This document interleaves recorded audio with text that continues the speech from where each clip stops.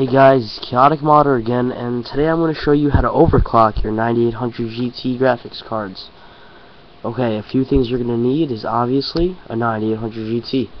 And the second thing is a nice little app called EVGA Precision. You can get this at the following website, evga.com/precision. I'll put a link on the description. Just push the download Precision button and make an account, and then you're pretty much set. This thing is the easiest way to overclock I have ever seen. So let's just open this up, and when you open it up, a little thing happens on your bottom right, and you just click that, and it goes and it opens up like this. So let's start this out. As you can see, this is the default settings for the 9800 GT, and depending how your rig is built up, it'll vary temperatures. But for me, in my rig, in my room temperature, my standard, like on idle, is 55 degrees Celsius.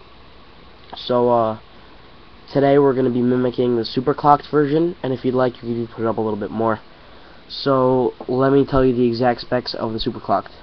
Super clocked has a core clock of 650, a shader clock of 1900, and a memory clock of about 1000. Okay, so make sure it's on your one GPU, unless you're using SLI, and then do the first one, then the second one. And let's start with turning off auto for your fan speed, and turning off the link. Okay, just to let you guys know, do not follow the fan speed exactly. It's going to be different for wherever your rig is and however your room temperature is. So you have to toy around with this a little bit. So let me just bring this up to 650. 655 is good, and the shader clock I'll bring up to 1900, and the memory clock, let's bring up 2000.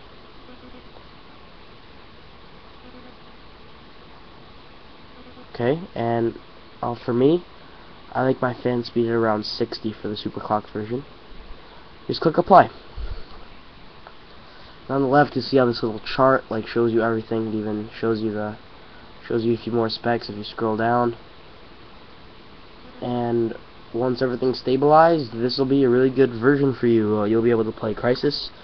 You'll be able to do a lot of things with this. And by the way, when I was first overclocking this thing, I did it a bit too far, and I went to go see a movie, for example. The movie would freeze over, and if this happens to you, you've done the same thing. Just restart your computer, go back to EVGA Precision, and click a reset all, and then you'll be good. So as you can see, the temperature is already going down because I like to keep my graphics card pretty cool. I like it idle around 50, maybe 40, maybe 49. So once this is done, I'll show you how to bring it up even a little bit farther.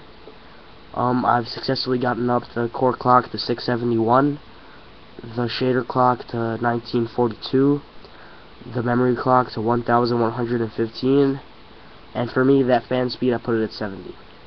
So everything seems to be stabilizing. I'm guessing this is going to be around 50 since it's still going down, and everything seems to be stable right now.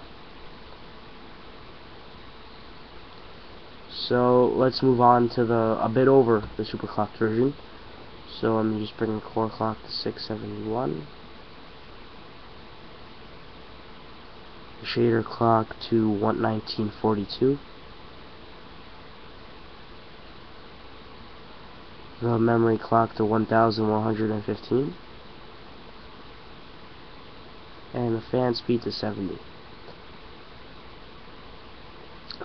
In this state, the graphics card is pretty stable, and I like mine that way. You can always bring it up a little bit more if you want to risk that stability a little bit, but this is how I do it, and I'm guessing this would be the same way you do it.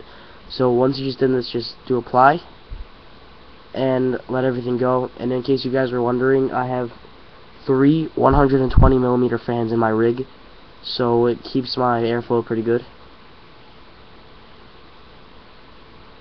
And the temperature's still going down. I'm guessing it's going to go all the way to 47. Fan speed is 70, and everything looks pretty stable. If you want to test it, go play a game after this. You'll see a slight increase. You'll see a pretty good increase in performance, and everything will be good.